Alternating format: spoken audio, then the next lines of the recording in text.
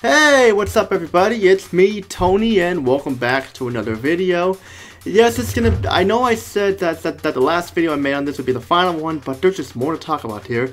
And this will be a response to ReviewTechUSA's video on this topic, and I'm just gonna just give him a shout out and stuff because I love ReviewTechUSA. He's one of my favorite YouTubers and stuff. But joining me for this video is RazorBlade1812.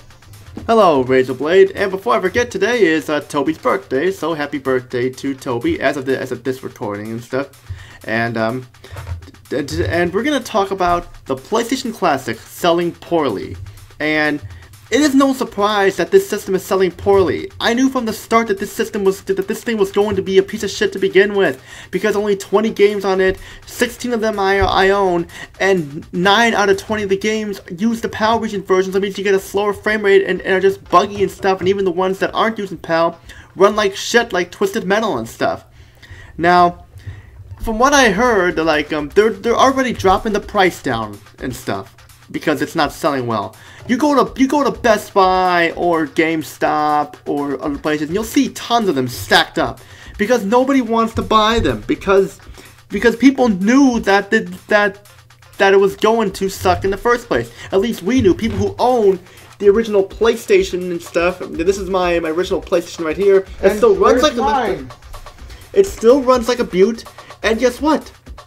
It works perfect. Guess what? This is all I need. I don't need a smaller version of this. And look what else. One of my original controllers, the non-analog one, still runs like a beaut. So I don't need a PlayStation Classic anyway. When I got this, when it still runs better and even cheaper too. Well, the buy one is cheaper. Except that my PlayStation here, as you can see, well, it doesn't really work that well anymore. Since it's a kind of a later model, and these kind of later models aren't really well known to work well. But hey, it actually still has that parallel port on the back. Yeah, and that, this thing runs 10 times better than the PlayStation Classic, which was released which was released on the Surface, which was released as this recording 13 days ago, almost 2 weeks ago. That's hilarious right there.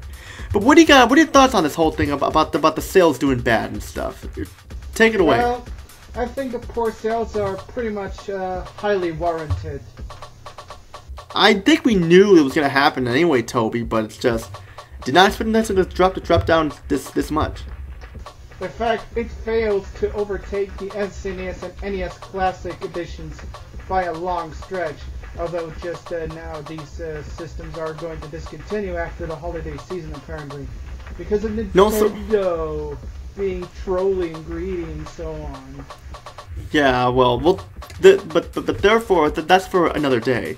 But I don't know. It's only a matter of time before the PlayStation Classic fades into obscurity as well. It's just that it's gonna become obsolete and stuff, and just no one's gonna even remember, even care for it.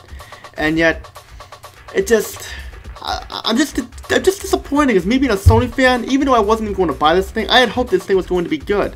But what do you expect though? They're ROMs. They're not the actual games. They're not games that you find here on a CD. I mean, this runs well. And this is what you call a game. A ROM is something that's online stuff. Now I don't download ROMs because ROMs have problems, graphical issues, bugs, clipping issues and stuff, and gameplay issues and stuff, and just you have to. And in fact, when you don't have a controller, you have to use a keyboard, which sucks too.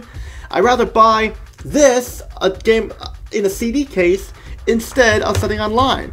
That's one of the reasons why gaming these days has gone majorly downhill, big hill and stuff. But what else do you gotta say about this, Toby? Well, as we all said before, the PlayStation Classic is absolute shit. It's just something that you'll probably be better off getting a Raspberry Pi, because you can do so much on that one instead of on that crappy PlayStation Classic. Or buy one of these. They're not expensive, people. You'll probably much at most spend like 40 bucks on them, but these things aren't that expensive. They're not the cheapest either, but still, buy one of these is more well worth it because you get your money's worth. I mean, I just don't understand here. I just don't understand. I mean, people oh, it's got HDMI. These games were never meant to be in HDMI. and 16 out of the 20 games I already mentioned I own, and the games here don't even run so well. I mean, Rayman, from what I heard, runs the smoothest, but that's a 2D. That game's 2D. It was one of the launch titles still for the PlayStation. Of course, it's just gonna run because it's cartoon-like graphics. It's not gonna have any frame rate issues and stuff. From what I heard from ReviewTechUSA and Dreamcast guy, one of them said this, but Cool Borders 2 ran like shit, Twisted Metal ran like shit, Tekken 3 ran terribly because it was 10 less frames because it was a Power Region game. You can see a big dip and stuff. And of course, I don't know how the other games run aside from Twisted Metal, because Twisted Metal runs bad too, and that's not even a PAL region game, and Arthur Richards Type 4 runs bad too. It's like, no care effort went into this at all. And in fact, Japan has a much better game selection for the PlayStation Classic than we do here in the West and in Europe. So what the hell happened here? They got Parasite Eve and stuff like that. Why didn't we get Parasite Eve? I don't know. And what's even worse, they even got Armored Core, which was also one of my games from my childhood. Yeah, Armored Core, yeah. Or I don't know what other games they have, but Parasite Eve, why didn't we get that? I mean, why couldn't we? I mean, in fact, there were supposed to be 36 other games on the thing, like I said, but for some reason they weren't on there. Like, we were supposed to get Tomb Raider and Tomb Raider 2. We were supposed to get Tomba. We were supposed to... Spyro. And none of them are on there. And don't even think about Gran Turismo because it will never be on there because all the licensed music. Game. Yeah, all the licensed music on there? No and way. Of course, all the licensed cars and other brands in this game. Don't forget about those. It's not just the music, you know. Yeah, I know. And it's just hilarious that, like, this is what it's like because, like, it's almost like what the Xbox 360 was like when the sales were going bad because of all the problems. They didn't have any in stores for a while. Then they come back, they decreased the price. This is PlayStation Classic here. And hell, there's also other problems too, like I mentioned, how Dreamcast guy's console just like stopped working on him after a few hours. That's pretty bad right there. But like, do you have anything else to say about this thing? This game is this thing is just an absolute heap of junk. Yes, it's just basically an emulator that you spend money on disguised as a classic console. That's basically all it is. That's why the games are shit, because they're emulators. They're not discs. I mean, if they wanted to, why couldn't they just put them on little cartridges like how the Nintendo Switch does, or like the 3DS does? Why don't they do it like that? Technology has gotten advanced to where you can do that, but they didn't for some reason. I just don't know. I mean, you know, if you really want to experience the PlayStation, the love of the PlayStation 1, buy this. It's more well worth it. And guess what? You'll get your money's worth in the end. Playing games on a CD like this, Parasite Eve 2, are more well worth it. And I don't have anything else to say. Do you have anything else to say? Well, there's actually something I would like to point out. Because of the PlayStation Classic's problems, it actually had a huge impact on me in where I decided to change to NTSC. Whoa, really?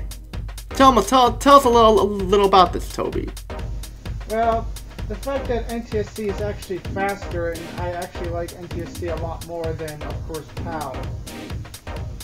Well, PAL and NTSC both have their own problems and stuff. There's a thing.